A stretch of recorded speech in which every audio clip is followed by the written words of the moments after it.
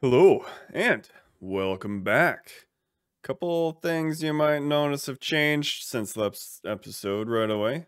One is, well, my armor looks a little funny. And two is, well, we're still in the Dwarven Kingdom. Yup, I've been kind of having some trouble, actually, with the transition of going back to the Empire. So I think we'll stick here for at least a little bit, and we'll wrap up some stuff. And as far as my armor goes, well, I am now in 1.19, which means I can go do some like mud stuff. I can do some frog lights, which I'm super excited about. And as a result of that, I decided to grab a resource pack that actually makes the enchantment glint on my armor a little less overpowering, maybe we will say. So you can actually tell that my armor is actually netherite instead of it just being purple. You know, from the enchantment glint. Yep. And the reason why I'm here is actually because of our to-do board here. We built the blast chamber. We built the overworld tree. We built the overworld tree farm. We built the crimson stem farm. We built the bone meal farm. And we built the micro bone meal farms, which leaves an amethyst farm. I still kind of want a potion alley. And again, reminder, this won't be like the full potion setup like we have over in the Empire. This will just be like a few of the ones that I think I will want and need. So night vision and speed, two of the ones that I kind of want more of. And then I've been thinking a lot about a copper farm. I don't think I will build it here in the Dwarven Kingdom, so I'm going to remove that. Over here in the Nether, we started working on our Nether tunnels. They are not done yet. I did do a little bit more work on that, so I'll show you guys that in a second. And then Wither Skeleton Farm. We have built that. So I still want to build a ghast farm. And then we need to continue with the tunnels. All right, so what are some other farms or builds that I want to do around here? Well, we talked about a furnace array, so I'm going to call this just a shulker furnace array. And that's going to be lava-based. So the idea being, let's actually drop this down a line. Lava, how about that? And let's make it so you guys can see it. Boom, boom. All right, so the idea behind that is I will drop a shulker full of lava in as fuel, and I will drop a shulker full of items I want to smelt. Stone into smooth stone is probably the biggest example that I can think of. A second array is probably going to be maybe I'll call it a speed furnace array. And that'll be powered by probably coal or bamboo. And this will be to smelt items pretty much as fast as I can, whereas just the regular shulker furnace array might be more for, you know, larger jobs that don't need to be done right away, but I want to drop them in there and kind of forget about it. Where the speed one is like, I have a lot of items and it's the only thing that I have left for a build. So I'm going to try to get that run through as fast as possible. This is also kind of a, maybe I'll call it a luxury, or maybe it's going to be a fun project that I want to do. I want to see how big of a furnace array I can build myself without going off of like a tutorial or anything like that. I think that'll be fun. And then I think I want to do a third array, but I want this to be an XP furnace array. And that'll be, I think I'll use cactus. I will smelt a whole bunch of cactus. And I will use bamboo as the fuel. Can I do and bamboo? There we go. So the cactus is what we will smelt, and we'll set it up so that when we get to a certain point, the last cactus will, or the last green dye from the cactus being smelted will stay in the furnace, and then we'll be able to go in there and pull it out, and we'll get a whole bunch of XP. The idea being that, you know, if my pickaxe is all the way down, I'll be able to go up there, pull a dye out, and then have my pickaxe be fully repaired. And the best way to fuel that will be probably using bamboo, because there will be constantly items being smelted, and yeah, I think bamboo is just gonna be the best way to keep that fueled. Other projects I want to do in here, I would like to have a vault of some sort, just as kind of a lore type area, and I suppose a maybe a throne room, because this is a kingdom after all, right? So we need to have a nice throne room. I want to have just a regular moss farm, I think. Oops.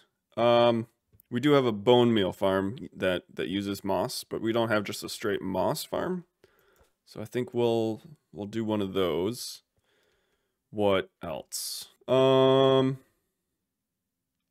think I might also do a cobble or basalt generator, and I will end up hooking that up to the blast chamber. Yeah. That way, you know, if I need, I don't know, a shulker full of furnaces, I'll be able to get all of my cobble just from running the generator for a while. So that'll be nice.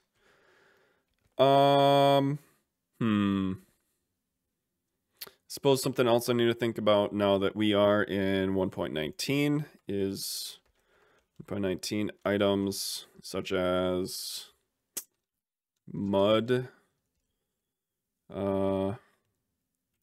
renewable terracotta, mud farms, terracotta farms. Then I'm also thinking about frog lights.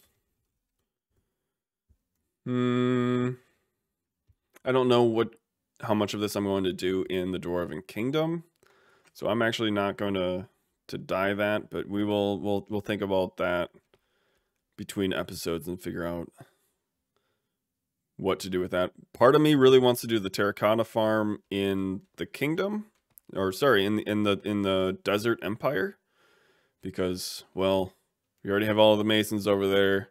There's Badlands pretty close, so it just feels like the terracotta should be done in the empire instead of here in the Dwarven Kingdom. But I also fully expect that to be kind of a loud, piston based, a lot of, you know, redstone-y to get that to work. Not entirely sure about that, so we'll keep that in mind. So yeah, those are kind of some of the things that I want to get done here in the Dwarven Kingdom. Obviously, we've already spent a lot of time here in the Dwarven Kingdom, and I don't really think we need to spend more time here before we head back to the Empire. Mostly because we have a lot of the items already ready to go that we came over here for in the first place for. Primarily like the crimson logs, and then just like log farm in general, and then also the lava farm will come in handy too. So yeah, I think we'll head back over towards the Empire, and on the way I'll show you some progress that I made on the nether tunnels. Okay, nether tunnel update time, I think. This back here is goes back to the Dwarven Kingdom. Clearly, I have not done the individual tunnel back to the Dwarven Kingdom. That will be a completely different style than what we've got, you know, going on here with the blue walls and the tall ceilings and all of the nether brick.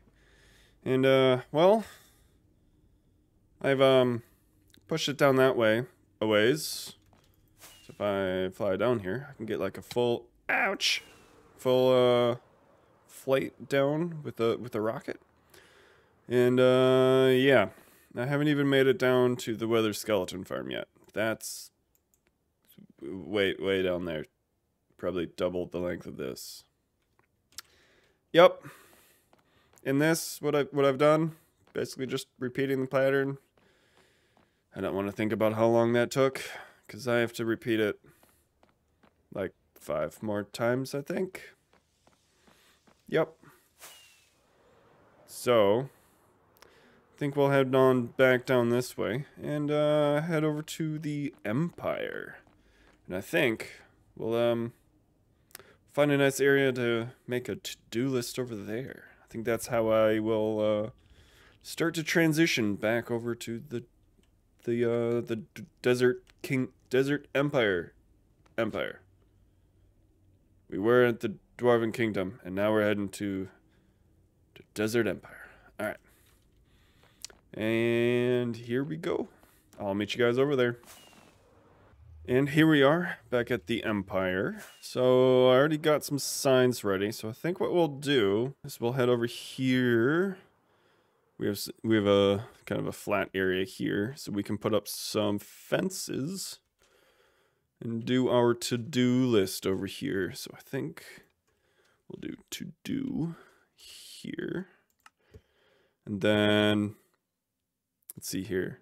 We need to finish off the inner, well, we need to finish off the walls, right?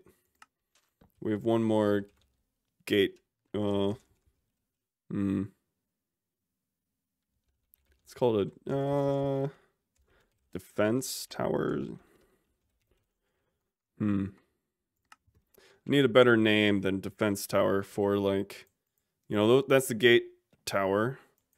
Our iron farm over there is another tower that's on the wall, and it's designed for defense. Our blacksmith tower is also on the wall, and it's, you know, semi intended for defense. Whoops. Our storage area here is technically on the wall, so we need one more tower over there that's on the wall. So yeah, it's our last defense tower. I do want a kitchens / grate hall within the walls somewhere. And I guess my plan as of right now is I want to put that right there, and I might put the kitchens as the inside of that tower, and then have the grate hall come out somewhere along that wall. Part of me wonders if I should have made these walls a lot taller than I did. But they're in now, and I don't really think I should, don't really want to go and mess with them. So we'll leave them be. Alright, so we have defense towers, kitchens, great hall, roads. We have a lot of roads just inside of the walls here and outside of the walls there that are kind of winding around that we should probably do something with. That could be pretty fun. Slime farm. Let's just do decoration. There we go. You know, that involves doing something with the walls that go from just below where we're going to put some sort of cap on all the way down to the top of the slime farm. And then we'll also cover it up with glass. And we'll probably do some sort of design in the glass. Maybe a slime face. We'll see. All right. We need to do Emperor's Tower at some point. That will probably be an episode by itself, because I can see that being quite tall, and I will have to figure out a lot for how I want to design it and how I want that to look. I haven't quite figured everything out there. I think I do want a lava tower of some sort. I think that'll probably be outside of the walls, and this will be probably a little bit of a... This will be a small lava farm. Won't have, you know, the full furnace or the cauldron array that we have over in the Dwarven Kingdom, but we'll be able to have a little bit of infinite lava source here as well. I had an idea for a crane around the masons area. Crane. So over here at the mason's tower, there's this kind of hole, which is one of the main reasons why I built it over here. I had the idea of maybe building a crane right in this area, and then it would be, you know, its arm would be reaching out over the middle of this hole here, and we could have a little basket or something that goes down, with the idea that, you know, there's miners down in the quarry over here, and they're pulling resources up and out, and that's where we're getting the granite, the andesite, the diorite, and then all of the terracotta as well. Then again, you know, we also have the Badlands over there, so that's also probably where a lot of the terracotta could be coming from. So that's what I was thinking about for the Mason area crane. I would like to do a cactus farm of some sort. It'll probably be over there with the rest of the farming area. And then speaking of the farming area, I would like to do some terraforming around towers. Oh, you know, I haven't put probably the big one in here, port. The big port area that is gonna be on the other side of that wall, where that little strip of blue is right there. I feel like that will be kind of a cool area. I would like for this river to almost feel like the main highway for trade, that other nations come in and trade with the Empire. I think that could be pretty cool. And so I guess the last thing that I have in mind for this area would be potentially a clay to terracotta farm. I kind of put that down on our board over in the Dwarven Kingdom.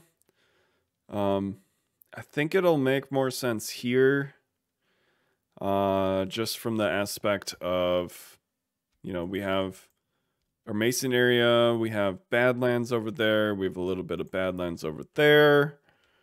I don't know, this area feels more correct for where the terracotta is going to be.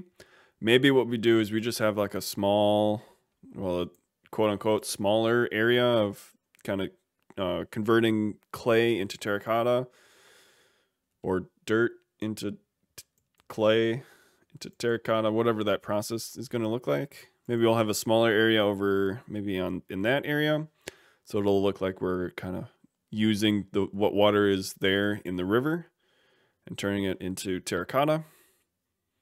And then we have a larger one over in the Dwarven Kingdom, or maybe somewhere else. We'll see.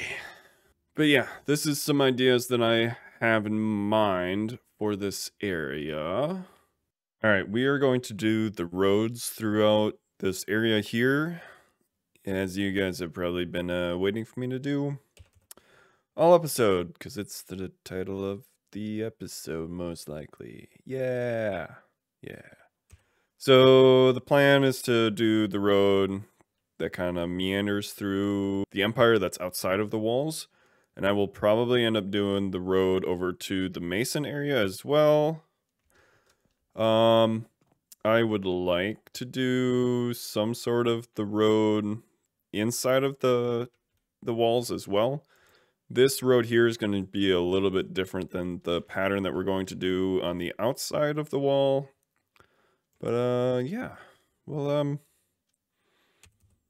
think it's time we actually build something this episode. So I think it's time-lapse time.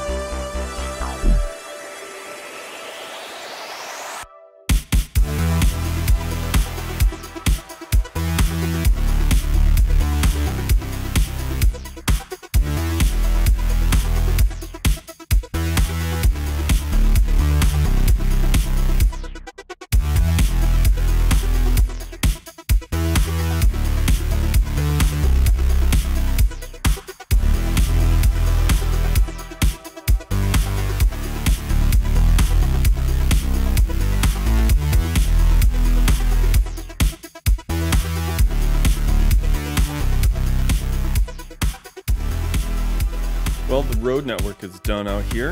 I think it turned out fairly well. I decided not to do any of the roads in here, mostly because I want to figure out the Great Hall and the kitchens and the watchtower, not the defense tower like I was calling it. Yeah, I don't know. I just wasn't thinking when I recorded that. Oh well. But yeah, I want the actual Great Hall to be kind of figured out and designed more than what it is right now. Which also means it probably won't be next episode. I think what I would like to do next episode is some terraforming around the base of these 3 towers around here. And also to, I want to move the villagers, because I've hated how this looks ever since I built it. Yep. Does that ever happen to you guys, where you think something's going to be a good idea, and you go through and you finish it, and then you look at it afterwards and you go, that's awful, I want to tear it down, I don't like it, please get rid of it. And then you just don't for a couple months. Yep. That's what's happened to me. Yep. So, I think what I want to do next episode is, you know, the terraforming stuff and dealing with the villagers. I will probably also build a cactus farm of some sort. It'll probably be in a tower over here somewhere, maybe up here. We'll see. And I need to get rid of this tree farming area entirely because, yeah. We now have a pretty sweet, pretty awesome, fully automatic tree farm over in the Dwarven Kingdom. We're in the Desert Empire. I did it again. So I can get rid of all of my temporary farms here. Yep. I think I might end up putting in some sort of small-ish pumpkin and melon farm over here, maybe? I would like the area that's kind of on the right-hand side of the road here to be a lot of like the farming area. So like pumpkin and melon farm in here somewhere. And then, you know, we're going to do a cactus farm over there. Then if we do any other, like if we do like a beetroot farm for some reason, why is beetroot in the game? It's so bad. We'll probably put it over here with the rest of the farming stuff, and just to try to keep all of the like stuff together. So yeah, that is probably going to be it for next episode. This is a bit of a shorter episode, but as the sun is setting, so too is the time on this episode. So I think I'm going to call it here. Thank you guys so much for watching, and I will see you guys next time.